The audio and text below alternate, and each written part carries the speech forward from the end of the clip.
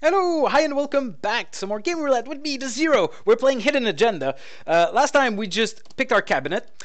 So our agriculture minister is Juliana Ortiz de Lanza, and she's got a couple of things we can talk to her about. She wants to talk about the disposition of the dictator's estates, nationalism, popular organization and democracy, and land reform. Okay, those are all important things to talk about, but we're limited in the amount of things we can do. So let's go talk to our defense minister. Manuel Calderon Iglesia, he wants to talk about the shortages of food. This is a really big issue. Remember, 60% of our population is starving. Death squads and human rights. Yeah, that death squads, that's pretty bad. And then he wants to talk about the control of the army, which would be important. Our internal affairs minister, Julio, he wants to talk about the death squads and human rights, nationalism, popular organization, democracy, and he wants to talk about healthcare, which would be important, but it's not the priority right now.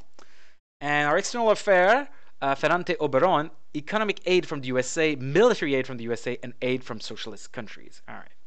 And the other thing we can do is we can go have encounters. So these are like a bunch of people, and we could go talk to them, and we'll have different effect and possible outcomes. But before we go talk about this, I think the most important thing we can do right now, our population is starving. We need to get that under control. We need to sort our economy, but here's the thing.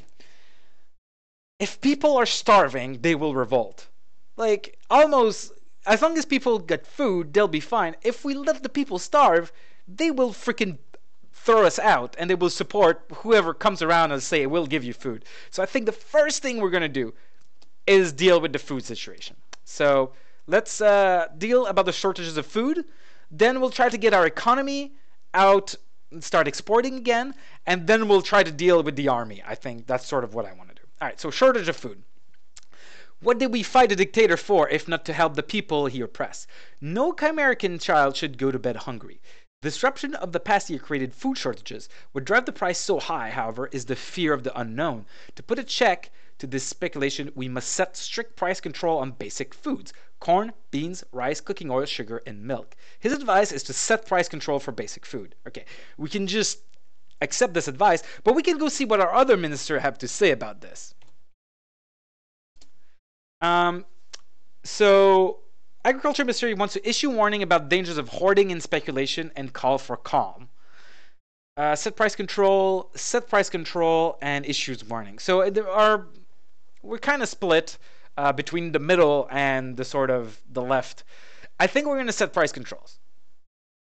We're going to basically be subsidizing food. We're going to say you can only sell the food at this price. And we're going to be subsidizing that food out of our pocket to get our people not starving. That sounds really important to me. So set price control for basic foods. All right, let's do that. Once we unleash the energy of the people, Calderon says confidently, their contagious enthusiasm is unstoppable. To lead them, we must continue to push forward ourselves. All right.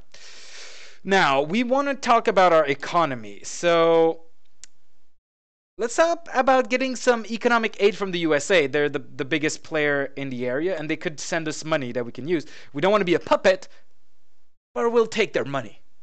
Right? So let's talk about economic aid from the USA. The timely development aid offered by the United States will help us get back on our feet after so many years of the dictator's mismanagement. Accept North American offers of development assistance. Let's see the advice. Everyone wants us to accept it. Sounds like a good idea. Let's accept this. Presidente smiled with approval. To cross a river, you must be willing to get your pants wet. It is time to start waiting, Presidente. All right. So, aid from socialist nation, well, we'll look into that as well. But right now, we need money. And the U.S. has a lot of money. Message from the U.S. Ambassador Bufford. I am pleased to report that my government has decided to resume shipment of military aid to the Chimerican army.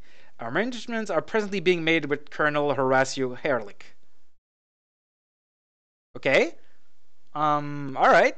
They're just sending military equipment. They're making arrangement with the colonel of the army. Let's go talk to that guy, because that's a bit weird. Let's talk to the army colonel. El Condor. Let's see his bio. It's Soldiers of Crack Rapid Response Group of National Reconciliation Army of Chimerica.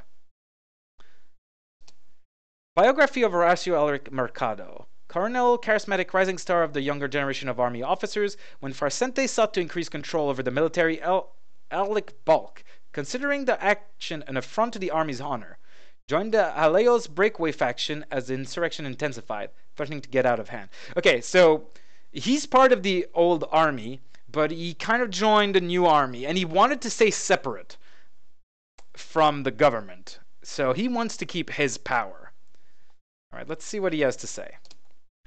Colonel Ehrlich welcomes you briskly and proceeds to make his case. It takes work and discipline and experience to run an army, yet there are those who would cast aside the voices of experience and reason, and listen to young idealists who know only how to destroy. He fixes you with penetrating stare. To succeed will require that we be given a free hand. Do you understand me? Okay, he wants us to give him a free hand controlling the army. We don't really like the army doing its own thing.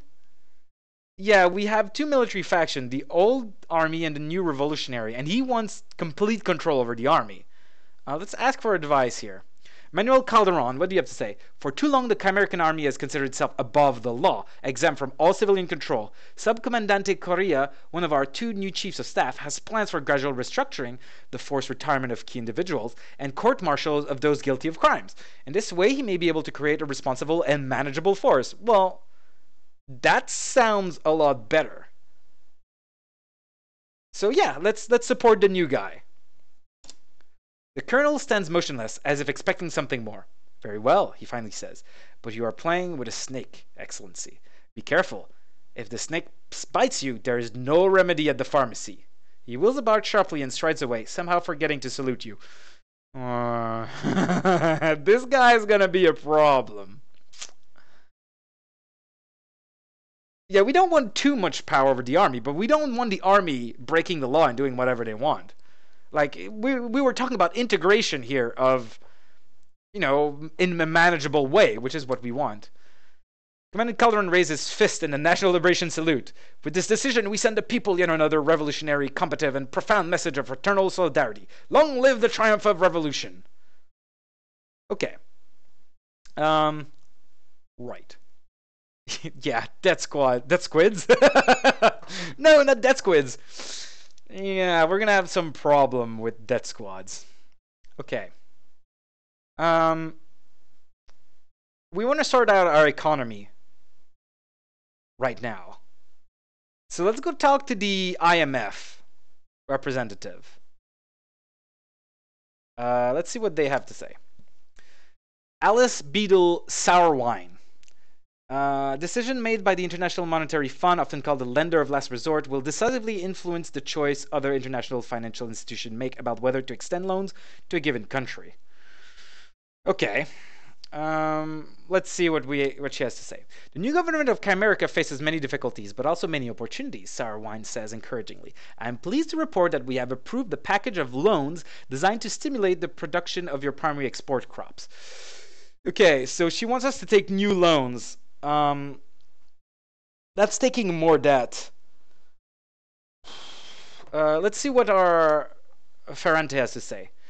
The confidence international financial institutions have shown our new government is gratifying. We must hasten to take advantage of their offers of assistance. Okay, he wants us to negotiate rescheduling of debt and secure future loans. So not only get new loans, but also reschedule the existing debt. That sounds a lot better. Because we don't just want to pile more debt, because we won't be able to pay it. So we're going to take his advice. It will be a pleasure, Sauron says with practiced warmth, to be of some assistance in the economic recovery of your nation. Awesome. Brenda gives a slight bow. Be assured, Presidente, that the loyal officials of our ministry will warmly welcome the news of this decision. Excellent. Want to talk to the USSR ambassador? Let's talk to the USA ambassador first. No, let's talk to the USSR ambassador. Let's see if we can get some help from them. Vladimir N. Razumov. Economic aid from the USSR may consist of oil, machinery at concessionary rates, trade credits, and technical assistance. Hard currency in short supply in the USSR itself is rarely offered. Okay, so they're not going to give us any money, but they're going to give us, like, machinery and some of their expertise and some oil. You know, let's see what we can get. As the leading socialist nations in the world, Ambassador Razumov offers, we will be happy to assist the new Chimerica in whatever ways we can. We can offer generous loan terms for the latest design in agricultural equipment, direct from the Ukraine. We will be happy to make available agronomists and other technical advisor as well as military equipment. Oh, military equipment from Russia, though. That's not gonna go well with the USA. Let's ask for advice.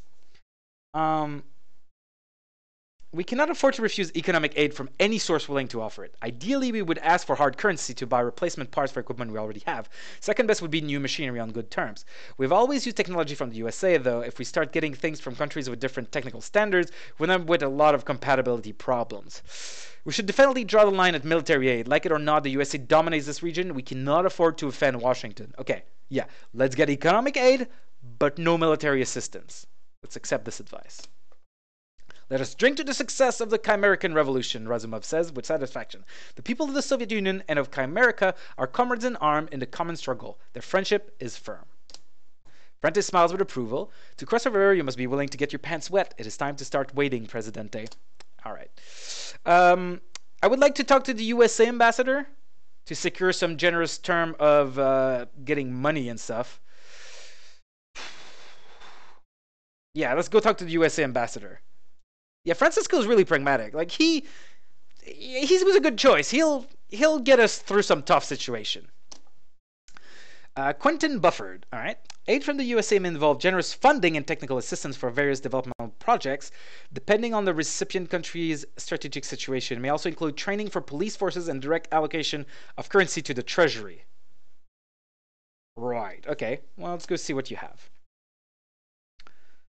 Personally, I believe our mutual interests well served, Ambassador says, by the sort of development project we have established in your country. I must report, however, that not all members of my government share this view. There is some sentiment in Congress against sending any aid at all. Until such time as these disputes are resolved, we will be unable to increase the level of aid. Okay. What do we have for advice? North Americans have taken a wait-and-see attitude towards a revolution, offering limited amount of aid. We must make them understand that only through tackling the problems of poverty will true stability be achieved in Chimerica. All right, his advice is to make the U.S. ambassador make our case in Washington. All right, that sounds pretty good. Thanks, Francisco. You're my number one guy. Then it's agreed, Buffett says with a firm handshake. Chimerica and the USA shall be partners in progress. Our unique reservoir experienced engineers, scientists, and agribusiness managers will be at your disposal. Great! And to give a side bow, be assured, Presidente, that the loyal officials of our ministry will warmly welcome the news of this decision. Okay. Let's go check on other pressing matter. Land reform, the dictator's estate. That would be good to take care of. Military aid from the USA, death squad and human rights, control of the army. Those death squads, we're gonna need to. We'll check the newspaper sort of at the end of the season, Jack Notch. Internal affairs.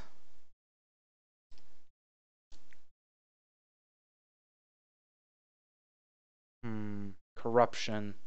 All right, I think I want to talk about the dictator's estate because we have like about 25% of the land is owned by the old dictator's estate, by the state, and that's not making anything. So we need to work on what we can do with that. Managing the Presidente estate as state-owned properties is a terrible idea. Without an owner putting in long hours worrying about the success of his business, no one has the incentive to run such farm efficiently. Coffee can best be produced on small and medium-sized farm. We recommend a gradual policy of privatization with emphasis on enlarging the size of existing small farms. Okay, that seems like a good idea. What other advice have we got? Oh, our defense minister wants to manage most of the dictator's land as state farms. State farms, though. I don't think we should be meddling with that right now. I think that's a lot of work that a government shouldn't be doing. So we're going to be kind of being a bit more centrist. Let's give off this land to sort of people who already produce coffee, but that can use more land and produce more coffee and make us more money. So I think that's what we should go for. Okay, America needs more of this way of thinking, Presidente, Ortiz says graciously. It will be a pleasure to carry this matter onward. Excellent. Now, we were also talking about land reform here. That's going to be a big issue.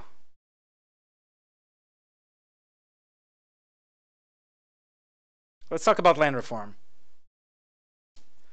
The people of the countryside grow restless. Too many poor families have barely land enough to grow corn and beans to feed themselves. Many more have no land at all. They look with envy at their neighbors and bosses, some of whom own vast estates with thousands of hectares of unused land.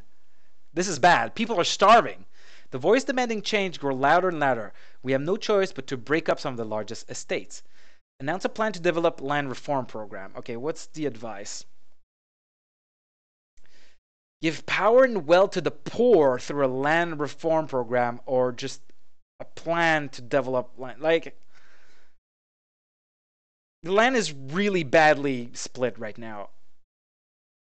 I think we need to get the poor on our side and just start to give them power and wealth through land reform. Like, it's not going to be massive, right? But it says like power and wealth, but it's really about giving them enough to feed themselves. And a piece of land to own, right? Something to own, something to defend. I think we're going to go pretty hard on this one. So yeah, let's go for the more aggressive one. Ortiz nods with approval. A wise choice, Presidente, very much in keeping with our recommendation. We'll go forward with renewed confidence. Thank you, Ortiz. Okay. Right. It might be time to start tackling those death squads. Or healthcare?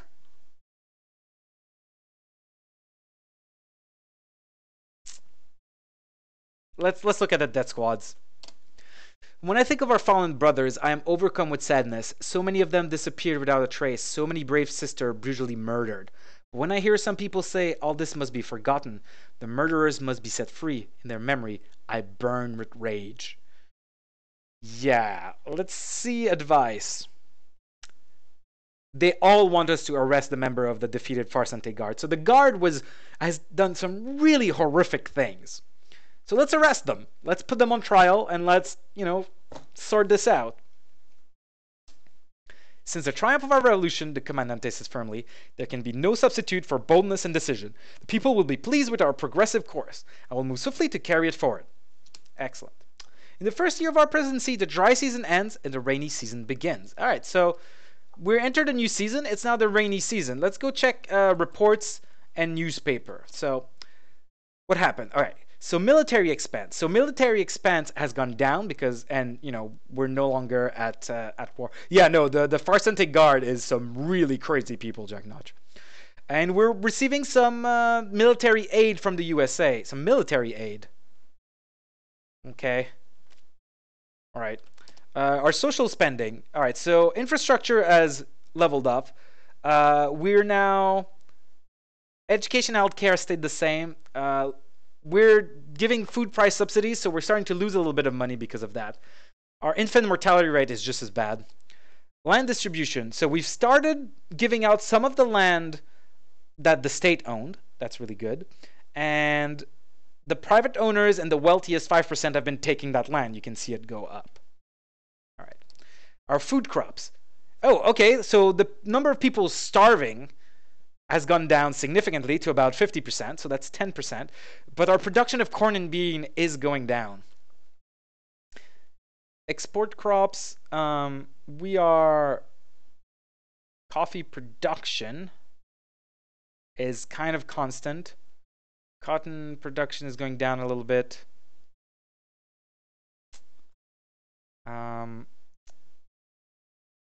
Yeah, the money we're making, at least we stabilized it from going down. Currency reserve is going down and our debt is increasing. And we're getting a ton of loans. And some aid. From a lot of places. Okay. We should talk to our food and export crop grower. Yeah, probably. Let's go check the news. Sooner or later, the food producers will suffer most from these price controls. When the campesinos who grow our corn and beans can't make enough money selling their crops to make farming worthwhile, what will the government do then? Alright, they didn't like our price control. The country cannot afford to continue using foreign currency to buy corn and beans from abroad.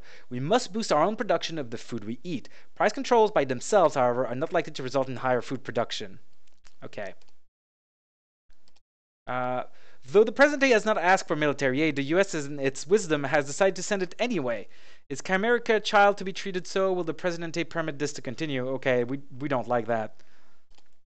State Department spokesman Roulette announced that the U.S. would soon resume shipment of military aid to Chimerica, which has been suspended a year ago. We hope this will help to stabilize a still very tense situation. Yeah, you know, the situation's tense. All we need is more guns.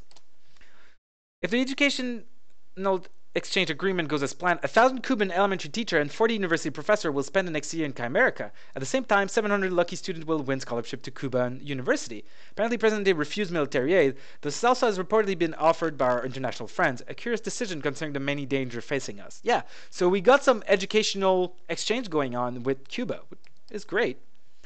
Details of the new land reform program is yet to be announced. May the forces of reason and moderation yet prevail over the foolish passion that seemed to have swept through the capital like a hurricane. A glorious new epoch began. With the announcement of its intention to promote land reform, the revolutionary government took a bold step towards a future bright with promise. Details of the new land reform program have yet to be announced. May the forces of reason and moderation. Okay, no, we're going back, right? Yeah. Okay. All right. So let's go talk to our coffee growers, which we care about a lot. Jesus Cabrales Murillo at the National Bank of Chimerica. Okay. Establishes lending priorities and manages the country's use of hard currency. Okay. When a new government comes to power, many things change, Cabrales declares. But one thing will never change. A farmer needs credit to be able to produce crops. Most coffee planters in Chimerica have small farms or medium-sized ones like my own. When the coffee fungus attacks our trees, new ones must be planted. Where is the money to come from? Okay, he wants us to direct the National Bank to give priority to producer of export crops. She agrees. In deciding how to encourage the growth of our agricultural economy, we must consider our international reputation. Encouraging the export producer is the best way to present Chimerica as a fiscally responsible member of the international community. All right, so let's give the money to our export crop grower. Your visit is an honor, Presidente, he says warmly. Our cup runs over with joy. May you always be as welcome as you are today. Excellent. The campesino, I think they grow the edible food and not export crops. Let's go talk to them next because people are starving. Yeah, campesino are a small-scale grower of beans and corn, mostly scattered throughout the mountainous region of the country. Produce 85% of Chimerica's staple food. So they produce 85% of our food. So they're important. Presidente, when you set those low prices for corn and beans in the market, did you think about how much it cost the campesino to grow them? The price for everything else changed every day. Do I have to tell you that the prices do not go down? If we cannot sell for more than what we pay, what is the reason to get out of bed in the morning? All right, he wants us to eliminate all controls on food prices. And she agrees with that.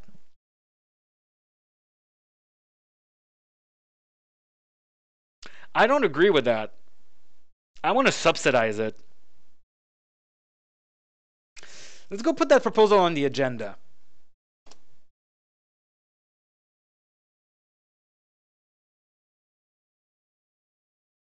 Yeah.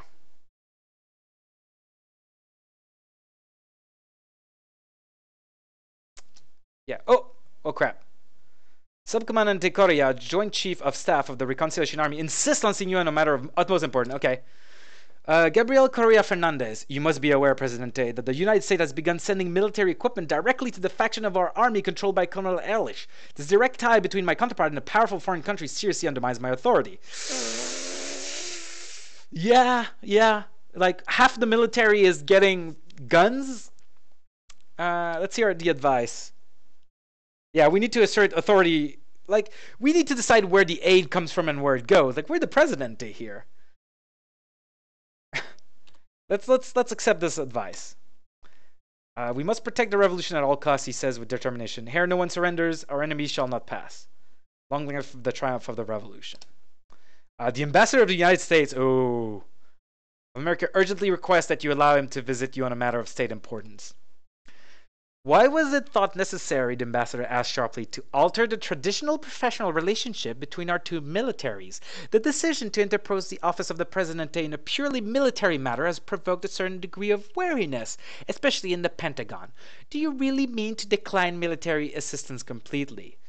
You want us to return to traditional arrangement of direct contact between the U.S. and American military. Let's see if we have any advice. Aid freely given is one thing. Aid with such string attached is unacceptable. Yeah. We need control over our army. We can't let our army coup us. We can't let them just do whatever they want. Yeah, and we need control over this. I am not sure, the ambassador says frostily, that you fully understand the potential consequences of your acts. In matter that might affect the national security of the United States, we pay very particular attention to such acts and to their consequences. Right. Oh my god! Thousands of angry laborers stream in front of the countryside to fill the square in front of the National Palace, chanting, "Give us land now!" Claudio Aguilar speaks for the Land Now movement. We have heard much talk about reform of the land. This made us happy, at long last justice. What has come of this? My Presidente, the process is still slow, and we cannot wait forever. The land, salted with the sweat of our ancestor, belongs to those who have worked it for so long. We are tired of promises. We demand only what is rightfully ours. Announced plan to give power and wealth to the poor through a land reform. Develop a land reform program. No, look. We are planning to give a lot of the land to the poor people. We want to move it away from the really rich people, even if we have to pay for it. We're going to agree to this. Smile comes to Aguilar's weather-worn face. My Presidente, your words fall on my ears like the first rains of the earth at the end of the dry season. We will pray for you. Ortiz nods with approval. A wise choice, Presidente, very much in keeping with our recommendation. All right. Okay. Yeah, this place is not very nice.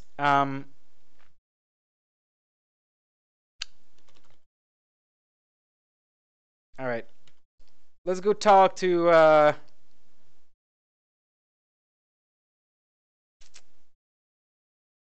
eliminate all controls on food prices. I don't think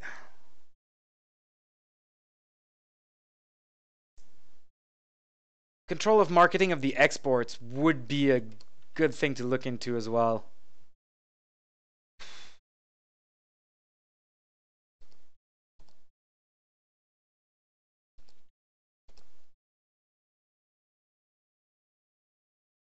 Let's talk about the control of marketing of our exports. Large export producers already have enough clout to get good terms when they sell to transnational exporters. But what about all the small producers, especially of coffee? They don't have enough leverage. We propose an alternative, a voluntary national marketing board to compete with private marketers, buying crops at the same floating price offered to the larger farms. That sounds like a good idea. And the National Marketing Board, the sole buyer and seller. Right, but that's a bit harsh. No, it's going to be voluntary, right? If you think it's going to help you sell your coffee, then you should go through there. Yeah, a voluntary national marketing board. To cross a river, you must be willing to get your pants wet. Yep. All right. You think the CIA is planning to assassinate me? Oh my god. Strikes in several Poye factory quickly escalated to a general strike against most industrial employers. Union leader Hector Ferreira acts as spokesman of the striker. What do you want? Under the dictator, Ferreira says with feeling, to organize a union was not a struggle. It was always a battle. If his downfall is to mean anything to us workers, we must have full freedom to defend our rights. Wages are so low, it is hard for many to even put tortillas on the table. Guarantee unions the right to organize and strike. The workers are the backbone of the revolution. Yeah, we're going to guarantee unions the right to organize and strike. Trace of a smile appears on Ferreira's lips and quickly fades away. These words are good to hear, Presidente. We understand them well. But before we can get too excited, we must see if the men from the ministry understand them as well. The revolution truly serves the people, Julio Oliveira says. It will remind us of those crosses that we ought to bear but find it convenient to ignore. It is good to see you take up your responsibility with such an even hand. Okay, I would like to take care of education and medicine, but I need to get the food situation under control. Let's talk about shortages of food. I don't want to eliminate price control. The fabled generosity of revolutionary is catching up with us. We can no longer afford to subsidize our consumers so lavishly. We've been selling corn beans and other staples for less than we paid for them. And who has been paying for the trucks to bring these products to market, to dry them, store them, package them, and administer the whole process? We have. Yeah, no. We're going to guarantee food producer a fair price. We're going to pay the difference. We're going to get that. If it gets food to the people, it's temporary, right? It's important to stimulate this part of our economy. So this is what we're going to do. Ortiz stiffens and closes her eyes for a moment while she absorbs this news. Very well, she says after a time, we will do our best. Oh, she doesn't like that. Oh, God. Mothers of the disappeared. Hundreds of women dressed in black marched throughout the street of the capital, carrying large crosses and banners reading, "Where are our children?" Spokeswoman for the mothers is Senora Gloria Mendoza Lerma. Okay. The friends of the Guardia murderers have set them free, Mendoza says angrily. The jackal Padilla, who used to burn our children's feet with torches and throw their bodies from the heights of cliffs. Freed! How can this be? Help us, Presidente. We only ask for justice. Oh my God. Okay. This is, do I want to seek Soviet aid? I will need to seek Soviet aid. I will. Put Presidente guard torture back in prison. This will be a great test of our fate, Father Julio says with strong emotion. Many noble young men and women were tortured, beaten, kept in isolation cell for months at a time, with no light, no contact with others, barely enough food to stay alive. As Christians, we must not demand an eye for an eye, a tooth for a tooth, but we must not permit the wicked to go unpunished. Arrest the member. So we either arrest them and put them on trial again, but they just got out. Or we just throw them in jail. But we can't just throw them in jail. Like, I mean, those are some really bad people. Let's just arrest them. We're gonna arrest them. Mendoza bows her head and said silent for a moment, as if praying. Then she looks up, eyes moist. As it says in the Bible, how beautiful upon the mountains are the feet of him that bringeth good tidings, that publisheth peace. When the crosses we bear become too heavy, we may be forgiven for trying to lighten the burden with a revolutionary change. So let it be. In the first year of your presidency, the rainy season ends and the harvest season begins. All right, that was a lot of stuff that just happened. Let's take a short break right here. Thanks a lot for watching. Coulez ces malandrins! Hissez les hautes voiles! Pleine bordée! These chrysalids seem a little smaller than I remember. Then again, it was never really their size we had to worry about.